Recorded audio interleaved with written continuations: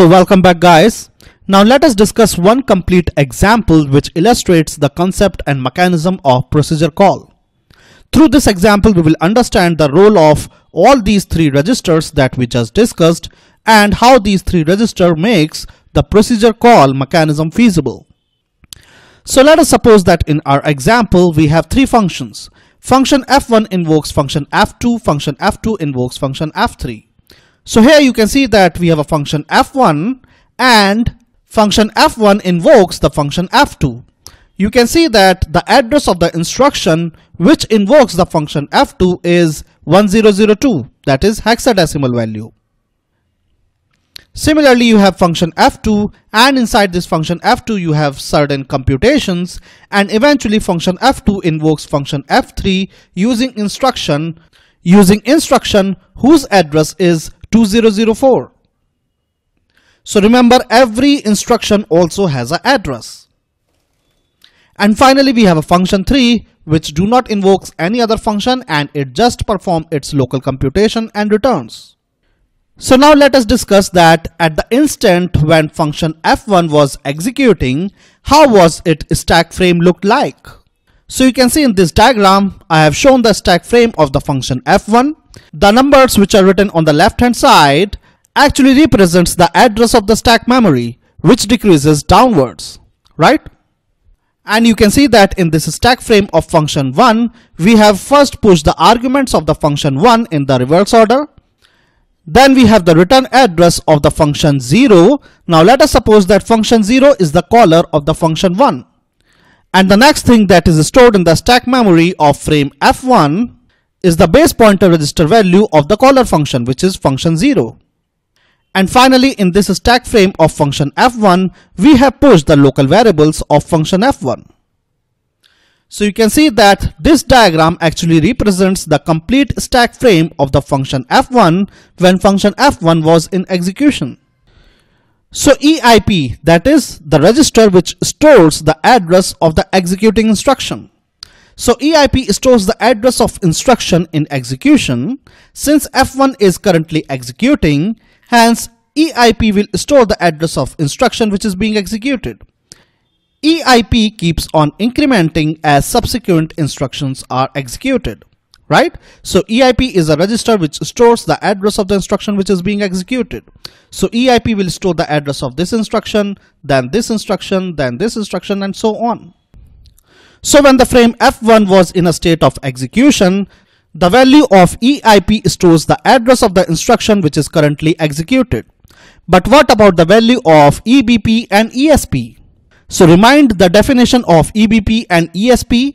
EBP is a register which stores the address of the current stack frame where base pointer register value of the caller function was saved. So you can see in this diagram that the base pointer register value of the caller function is saved here. So what is the address in which this base pointer value is saved? The address is 84. Therefore, when the function f1 was in a state of execution, the value of base pointer register will be 84. Similarly, apply the definition. ESP is a pointer which always points to the bottom of the stack memory. Now at this point of time, the bottommost frame in the stack memory is the stack frame of the function f1. And therefore, ESP value will be the bottommost address, that is the address 76. Now let us suppose that the function f1 has triggered or invoked the function f2, right? So the address of the instruction which is responsible to invoke the function f2 is 1002.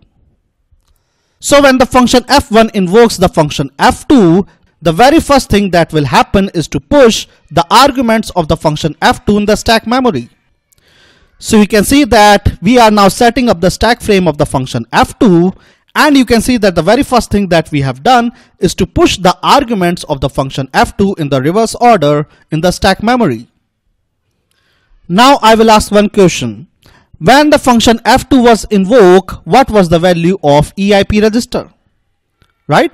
The value of EIP register will be 1002 because it was this instruction which caused the invocation of the function f2. Therefore, the current instruction which was executing is the instruction with address 1002, and it is this value which is stored in EIP. So the next thing that we will going to do is to store the old value of instruction pointer in this stack frame of function f2. So here you can see that we have stored 1002, that is the value of instruction pointer register in the stack memory of frame f2.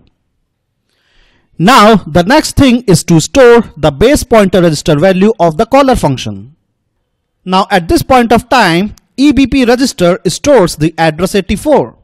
Therefore we will store the caller's base pointer register value into the stack memory of the frame f2. So you can see that the old value of base pointer register, that is 84, is copied into the stack memory of the frame f2. And now as a final step, local variable of the current frame will be pushed into the stack memory. So let us assume that these represents the local variable of the frame f2, and you can see that the local variables are the last thing that is pushed into the stack memory. Now the frame which is at the top of the stack is the frame f2, and we should set up the base pointer register value and stack pointer register value as per the current frame. So base pointer register value will now going to store 60, because at this address the caller's base pointer register value is saved in the stack frame of function f2. So going by the definition, base pointer register will be updated to store the address where base pointer register value of the caller function is stored in the current stack frame. So EBP value will be updated to 60, because 60 is the address where base pointer register value of the caller function is saved in the current stack frame. And now the address of the top of the stack is 52. Therefore ESP register will be updated to store the address 52. So you can see that the green and orange slabs are 4 byte each. So you can see this is 4 byte and this is 4 byte on a 32-bit system. If it was 64-bit system, then these green and orange slabs would have been 8 bytes. So green and orange slabs are 4 byte each and are used to store historical data, that is caller's frames information. This information helps the caller to resume its execution when callee returns. So we will see that how the content of orange and green slab of the callee function is used by the caller function to resume its execution when callee function returns. So when caller invokes the callee function, the current value of EBP and EIP are saved in callee's stack frame, right? So you see that as soon as callee function is invoked in the stack frame of the callee function, we copy the EIP and EBP register values in the stack frame of the callee function. And as soon as we copy the EIP and EBP register values, EBP and EIP registers are updated as per the callee's stack frame, right? So first we copy the old value of EBP and EIP into the stack frame of the callee function, and immediately after copying these values, we update these registers with the new values as per the stack frame of the callee function. So to be more clear, let us see one more example. Suppose the function f2 executes and finally it executes the instruction 2004. So as a result of execution of instruction 2004, function f3 will be invoked. That means now we need to push the stack frame of the function f3 into the stack memory. So you can see that first we will push the arguments that is passed to the function f3 into the stack memory, right? Now when the function f3 was invoked, EIP content was 2004. So copy the content of EIP register into the stack memory of the function f3. Next we need to copy the value of base pointer register. So at this point of time, the base pointer register value contains 60. So just copy the value 60 into the stack frame of the function f3, right? And now as a final step, push the local variables of the function f3. Right? And now we will update the base pointer register value and stack pointer register value to point to the new stack frame of the function f3. So you can see that in this entire mechanism, the value of 3 registers, that is EIP, EBP and ESP, keeps on updating as the new stack frame is pushed into the stack. Also note that the caller's EBP, EIP are saved into the callee's stack frame.